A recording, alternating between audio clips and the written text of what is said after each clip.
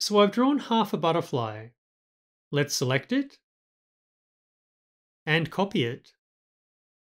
Then choose Paste in Front, which gives us a copy directly on top of the original. Here in the Properties panel, in the Transform section, are buttons for Flip horizontally and Flip vertically. Let's undo a couple of steps and see if we can better control where those flips go. This grid of 9 squares defines the reference point and is currently set to the upper left corner. So to flip the wing along its right edge, just set the reference point to any of the squares on the right by clicking on them and then flip horizontally.